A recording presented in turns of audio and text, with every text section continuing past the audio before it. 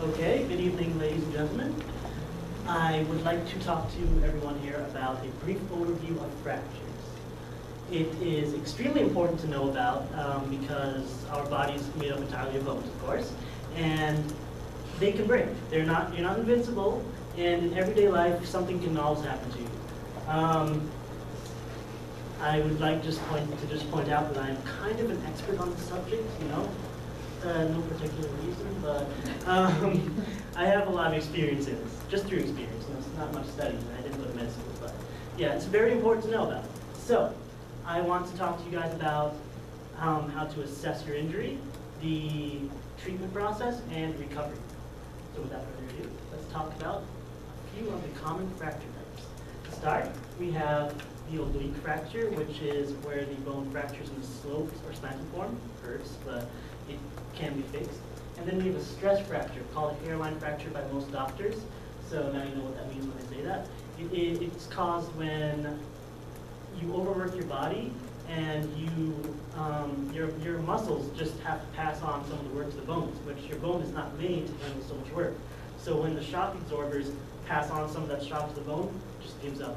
So that's how you get a stress fracture. It's very, very small and hard to see. That's why it's called a hairline fracture. Then we have the comminuted fracture. I can't say that, but that's a very, very bad type of fracture. That's what happens when you manage to shatter your bones, and it splits up into many different ways. It's happened to me once, it really sucks, but you're gonna have to get surgery for that. So let's get some visuals going, huh? So we have we have our little man here, Bob. He's not really paying attention too much. How we all have our heads buried in our phones these days, not paying attention, not enjoying life or paying attention, but then all of a sudden, Bob meets lamppost meets Bob. Isn't that little? Bob dies. Okay, well, not really, but Bob is in a bit of a pickle here. Okay, so he has to get an ambulance, head over to the hospital. Can't walk there, obviously. So here we have Dr. Steve. Interesting name you got there, but yeah, Dr. Steve is taking a little bit of a look at some of the X-rays to figure out what's going on with Bob. How can we fix him, right? So let's take a look at the first one. This is an oblique fracture. You can clearly see the slanted break. It's not straight. It's not a normal. It's slanted, obviously, and that means that you're going to need a bit of work to get that healed. Then we have a stress fracture, hairline fracture. Now, I do not expect anyone to see it, but it's right there. It's very hard, even for doctors on X-ray. It's very hard to see, but it hurts. You can feel it, but you can't see it that well. But it's there. And then we come to the comminuted fracture, which is very, very, very bad. That's what Bob has, unfortunately, but it's nothing that we can't solve with a bit of surgery. We're not going to get away with just a cast, for example. So, we rush him off to the OR, yeah? And the reason why Bob is now happy again is because, well, one, they give you morphine to reduce the pain. Two, when they put you under for anesthesia, you're awake for about 3 minutes. But the moment they inject it into you, you feel like you're in slow motion. Now, I've never done drugs, anyone, but I'm going to imagine that that's how it feels. The moment that going under, that's what doing drugs feels like. So yeah, you're awake for a little bit, but you slowly, descend into unconsciousness. Now, I know a lot of us have a really big stigma against surgery. Don't worry about it. They have dedicated anesthesiologists on duty. They take care of you. They make sure you stay asleep during surgery, and they make sure you wake up afterwards. If that didn't work, then the moment you got a fracture, then you'd be digging your grave and getting your funeral ready instead of getting a wire fracture. So trust me, you will wake up. They'll take care of you. So, we have Dr. Steve putting them back together. A little screwdriver there, yeah. It's not exactly 100% accurate, but you get the idea. So, overall, Bob's well on his way to recovery. He has a cast now. You have to have a cast after surgery to make sure you do not break it again. They usually put some metal in there to keep it together. You may live with it for the rest of your life, most of metal at least, but it keeps you going, it keeps it strong.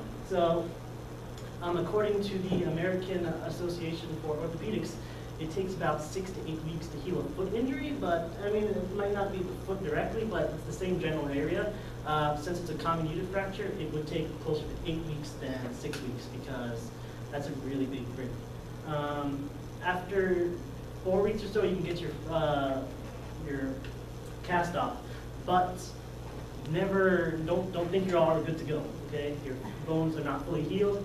You can't just, run out into the world and just start doing things. So, just to conclude and summarize, you need to ensure that you get medical help. Don't underestimate it, don't overestimate it. Don't get yourself passed out, but don't neglect it, and then, press on to make it worse. You need to treat it, which is, it could be surgery plus a cast or just a cast. Luckily for me with this one, I just got a cast. It was just a stress fracture. And then you need to recover, so be careful. Don't try to do things you shouldn't be doing, because chances are you'll end up back where you were before. And it'll hurt, and it hurts, so don't do it. And so overall, it does apply to everyone. I mean, I may have a condition, but for the rest of you guys are really active. It could happen to anyone. And the stress fracture, definitely. Everyone works kind of hard sometime in their life. And if you feel that your bone's hurting, you might want to take a rest, because chances are you may just end up with a stress fracture. So you need to really pay attention to that. Just be cautious, but don't give up life. Do the things you enjoy, but minimize risks. Minimize these situations that you'll get yourself into that may just very well hurt you. And overall, at least now you know what to do when you find yourself in a precarious situation that can be a bit scary, but it's not the end of the world.